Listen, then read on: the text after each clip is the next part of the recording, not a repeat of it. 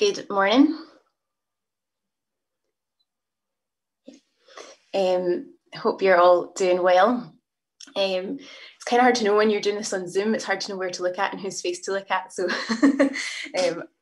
I'll wave at you all and smile at you all, and you can pretend that I'm looking at you individually.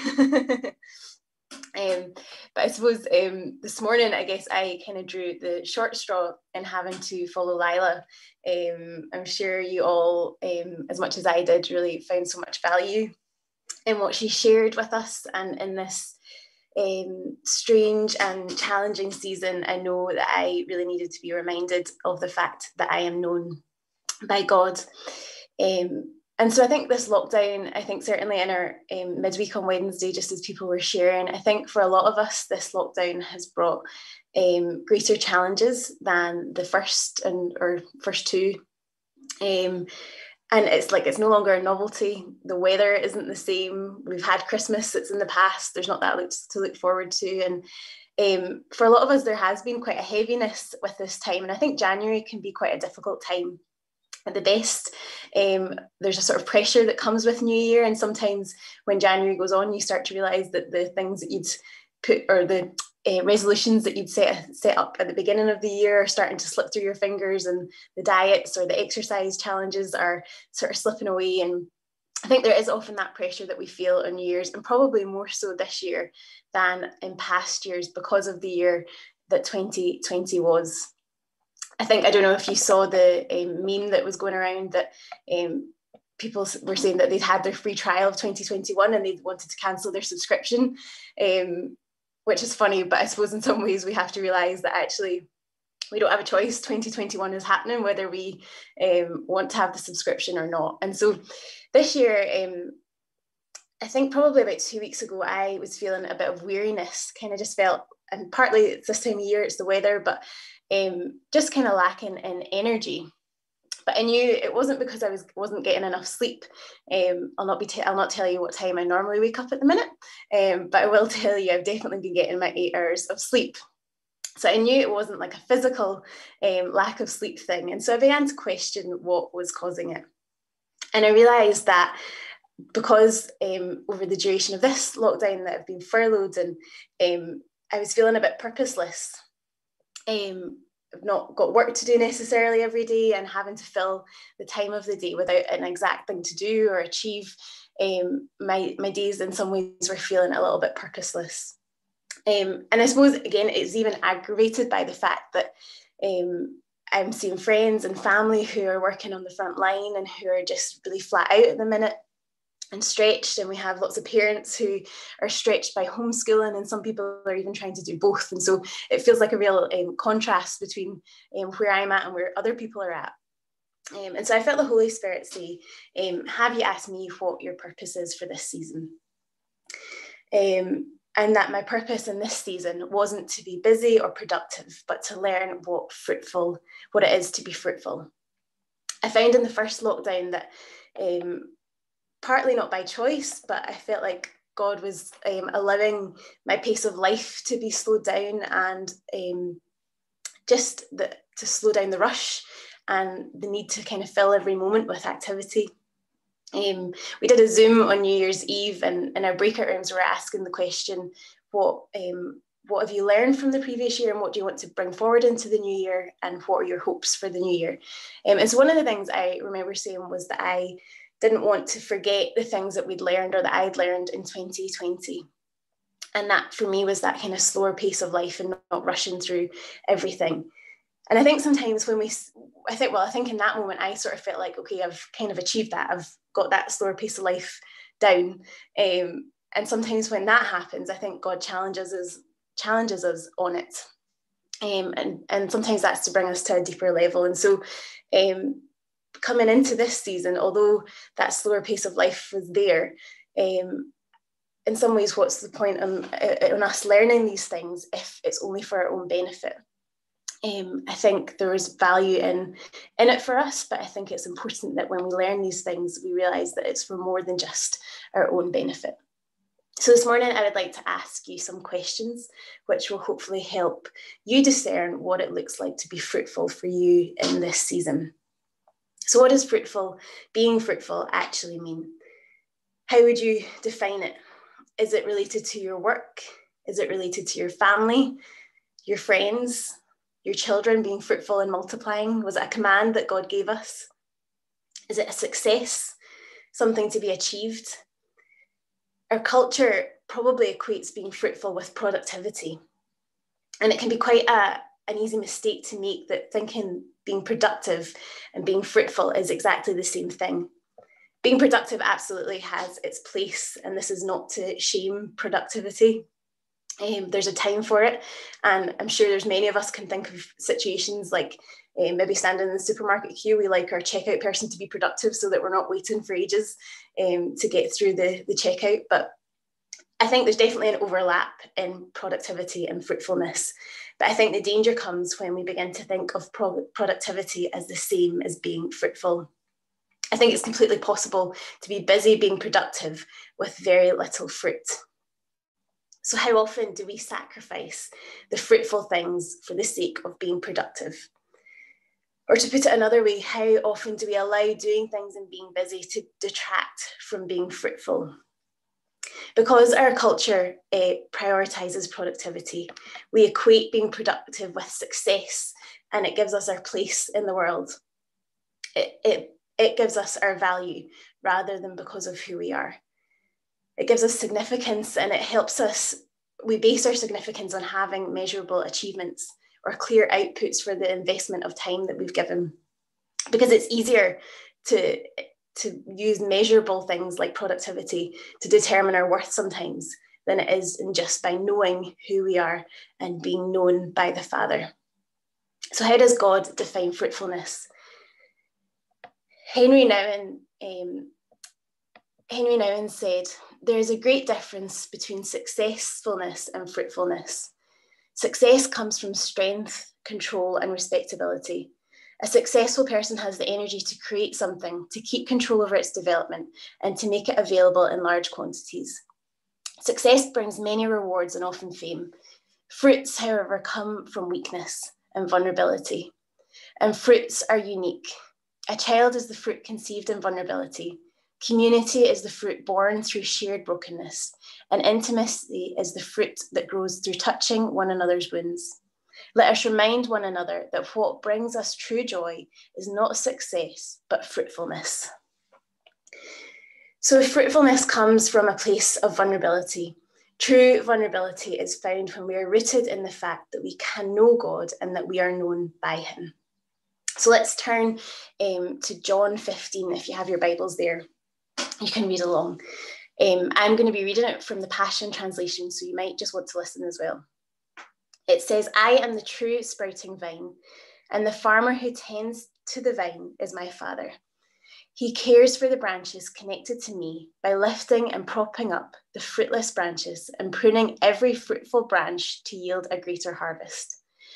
The words I have spoken over you have already cleansed you, so you must remain in life union with me, for I remain in life union with you. For as a branch severed from the vine will not bear fruit, so your life will be fruitless unless you live your life intimately joined to mine. I am the sprouting vine and you are my branches. As you live in union with me as your source, fruitfulness will stream from within you. But when you live separate from me, you are powerless. If a person is separated from me, he is discarded. Such branches are gathered up and thrown into the fire to be burned. But if you live in life union with me, and if my words live powerfully within you, then you can ask whatever you desire and it will be done.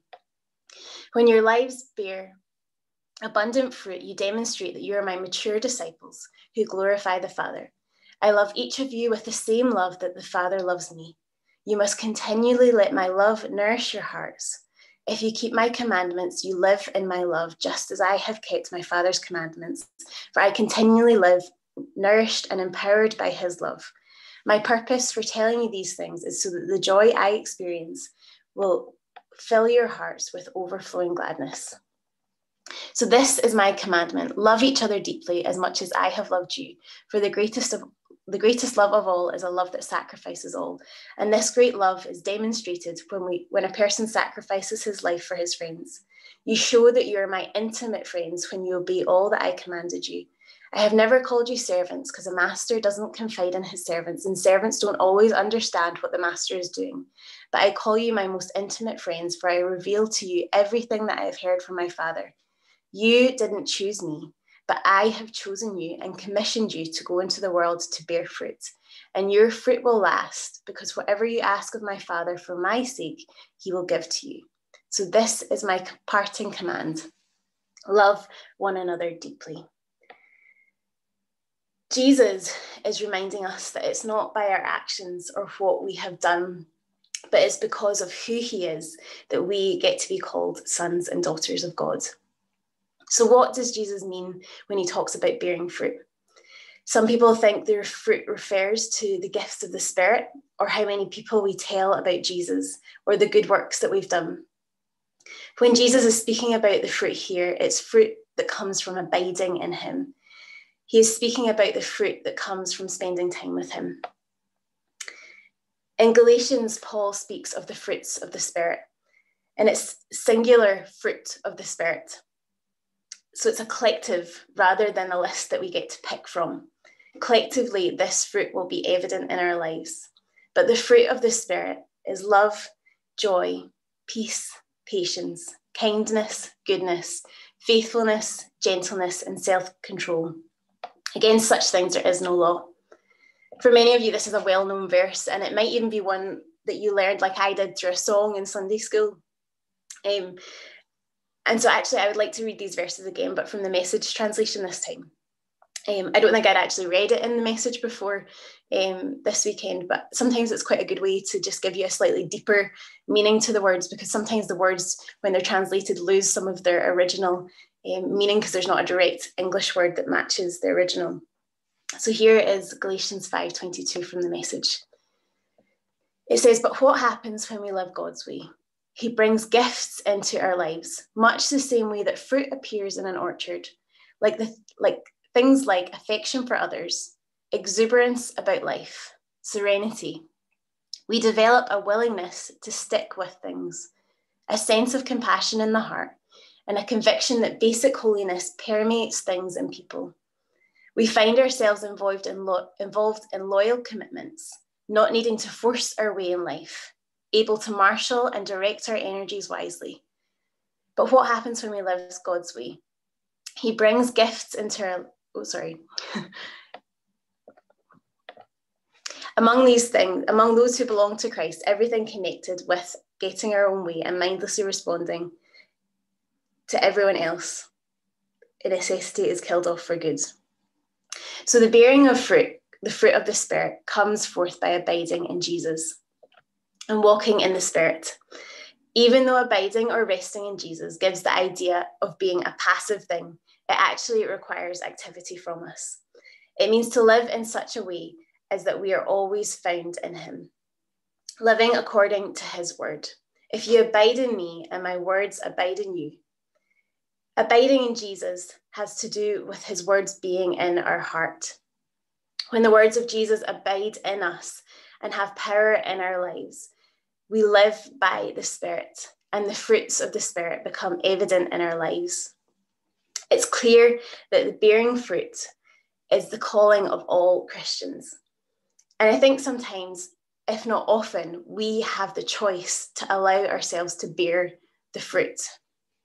I remember when I was an intern, I remember David saying that he was quite careful about when he prayed for the fruits of the Spirit, because if he prayed for them, like something like patience, often the result wasn't that he felt more patient, but that he was presented with situations in which he had to show patience.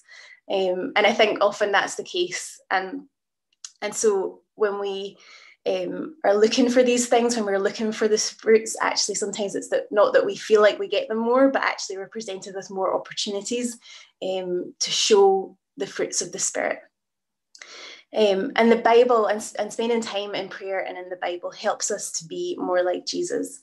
Ultimately, the choice is still in our hands. We still have the choice to choose whether we actually bear the fruit of the Spirit.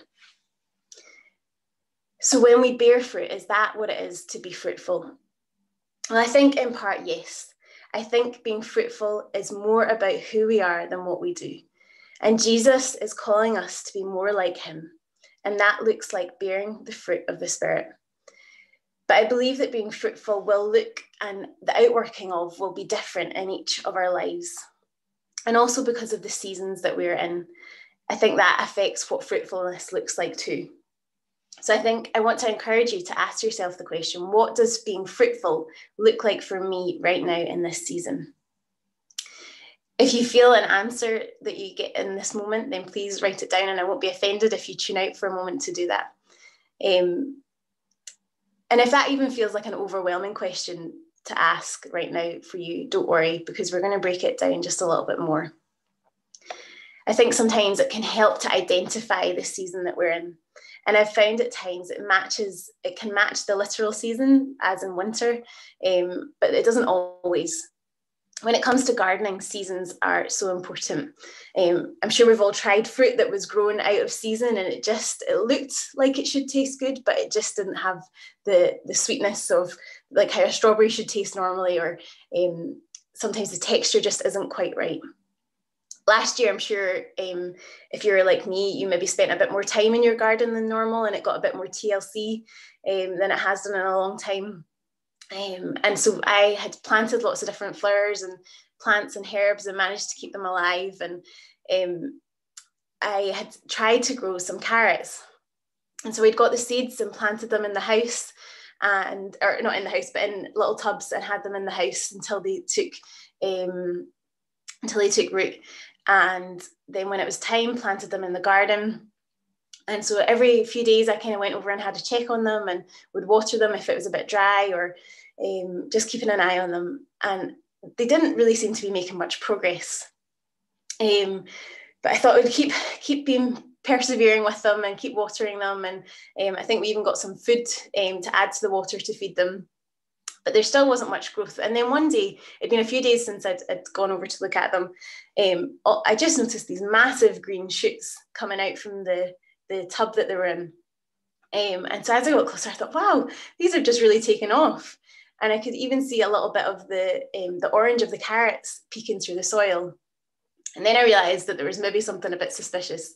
It turns out my mum and dad had found carrots from the shop that still had their leaves attached, and decided to plant them in beside my carrots. So while they were yummy, they weren't my carrots.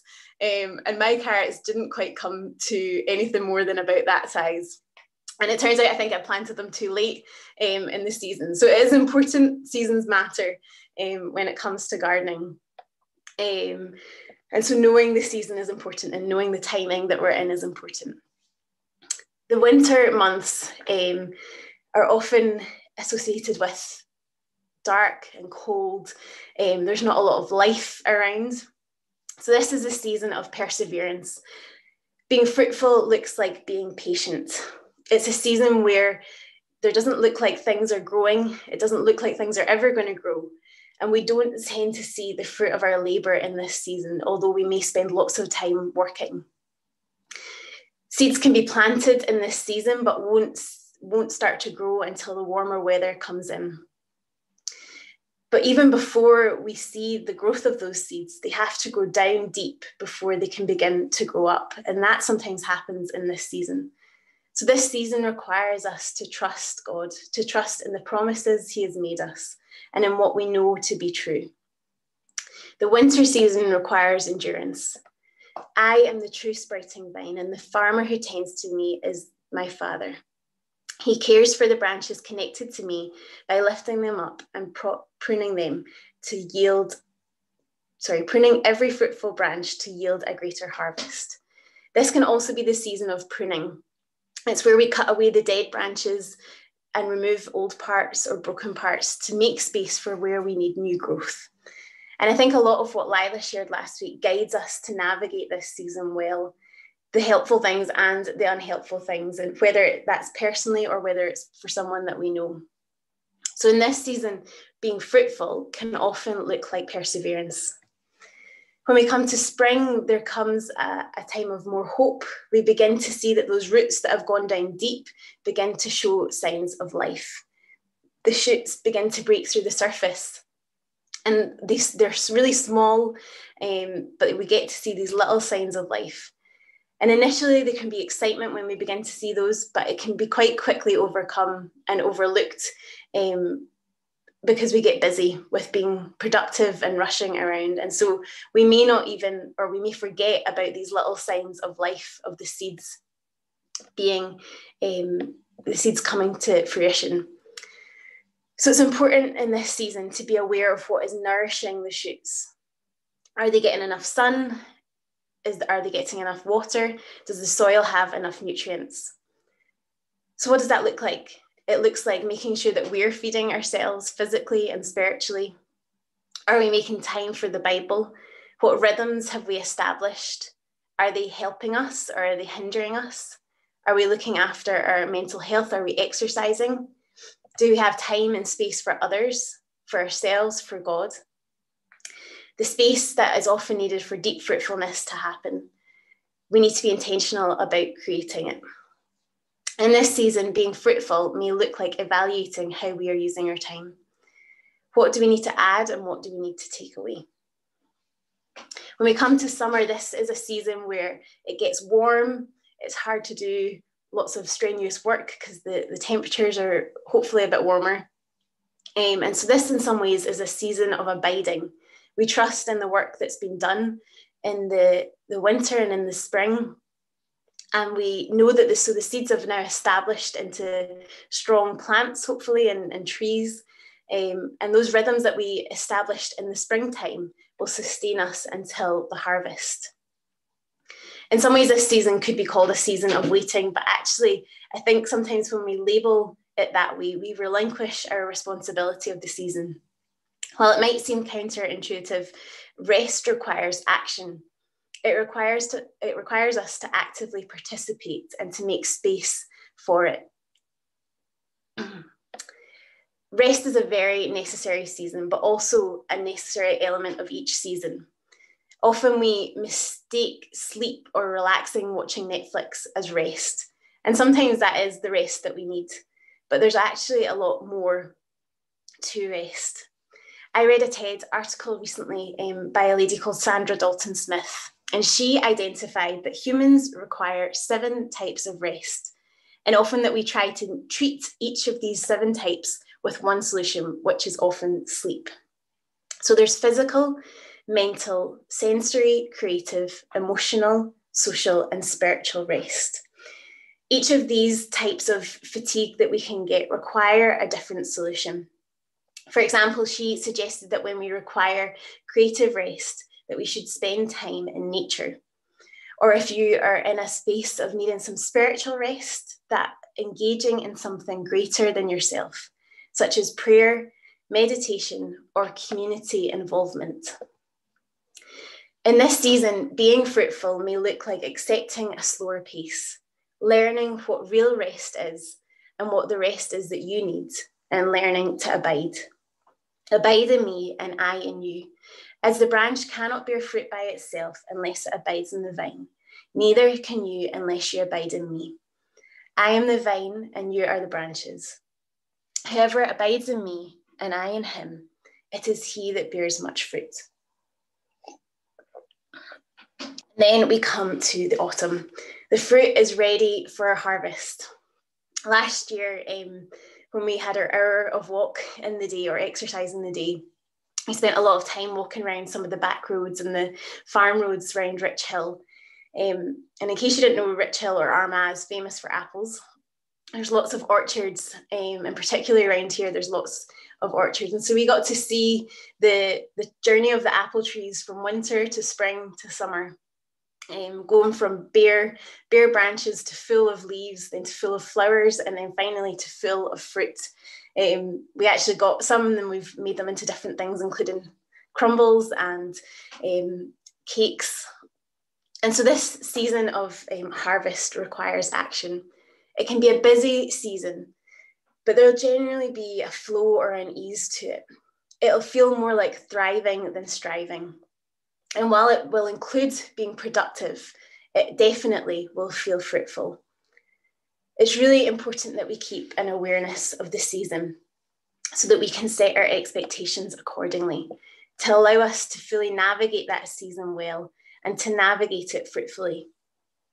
So just as I'm finishing off, I'm going to give a few ideas of how we can continually seek what it is to be fruitful.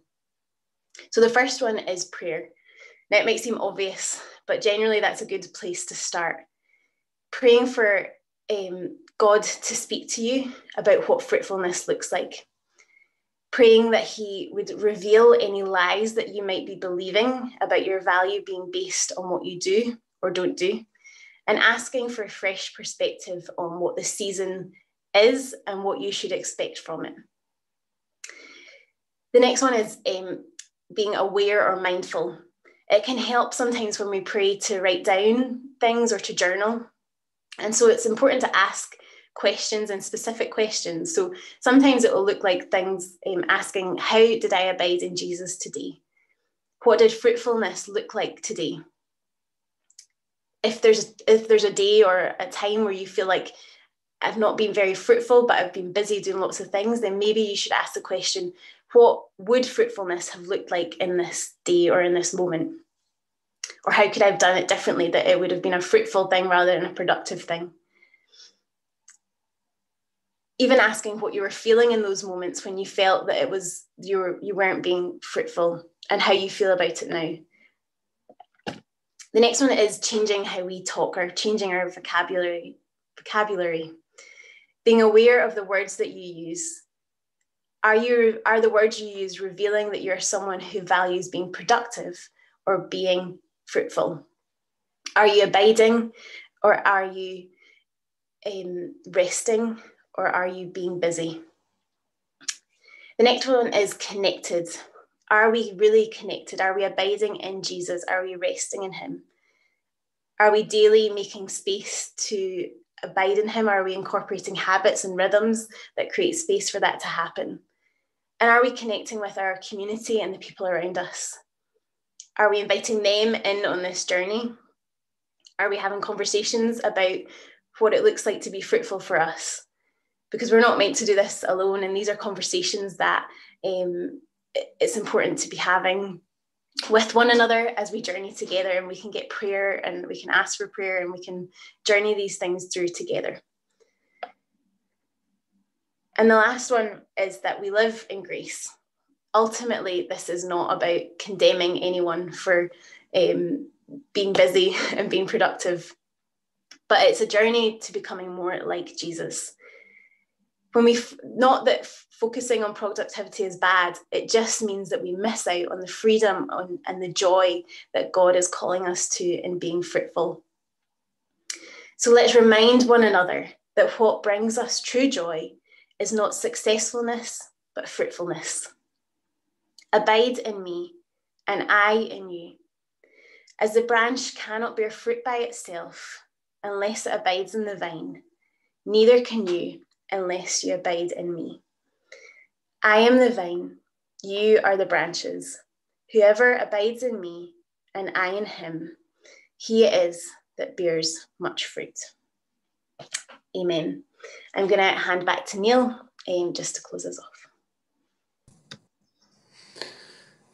Thank you so much, Amy. Honestly, the only reason I wanted you to hand back to me is that I could publicly just honour you and thank you for that. That was wonderful, incredibly rich, incredibly deep, and so really I just wanted the opportunity to say that and so to make sure that those that are listening in engage with this. If you haven't fully caught it because of all that's maybe going on around the house, this is one of those rich words in the season that we're in that you should have on repeat. And so I'm just so conscious of this idea. The reality is that spring's coming. It's coming physically in our calendar. The spring is coming, but we want to hold on to hope that spring's coming, sort of like metaphorically too. Like it feels like we're in this winter season, all that's going on around us. But there's this idea of the hibernation of the winter season. It gives us this opportunity to receive, to remain, to abide, conserve all that we need for the spring that's ahead. And so that's why I think what Amy has brought to us is really important this morning, because we want the hibernation of the winter season to give us the chance to receive, to remain, to abide for all that we need for the spring that is ahead. And whether that applies to your own life, to your family, to your community, I think it is really important. So bless you, Amy. Thank you. And thank you for those that have watched, have engaged over Facebook or YouTube. If you're watching this on later on in the week, we pray that you would know the blessing and the peace of the Lord. So Father, we thank you for this time, all that we've sang, all that we have just offered in our own quiet reflection. Thank you that you see that and you hear that, you know that. And so God, we continue to offer our lives. God, I pray that you would help us to be ones, to be a people that will continue to offer our lives as a living sacrifice. And so God, I just pray that you would bless us, those that are around us in this winter season, in this season of hibernation. God, I just pray that we would be able to still love really well. And God, we would see the fruit of the Spirit come alive in us, God, as we put our roots down deep. God, help us to know what that looks like for each one of us. God, I pray that we would meditate, reflect really well on what we've heard today. God, so I pray that you would bless Amy, bless her home, bless every home that is listening in, engaging with what we're looking at today, what we're talking about. God, I pray that you would be so pleased with all that's said and done. God, we live our lives this week that just know that that we are loved and that we're seen, that we're known. In Jesus' name. Amen. Thanks, everybody. Have a great day. Have a great week. Stay in touch. And blessing each other. Please continue to engage. Thank you. Chat soon.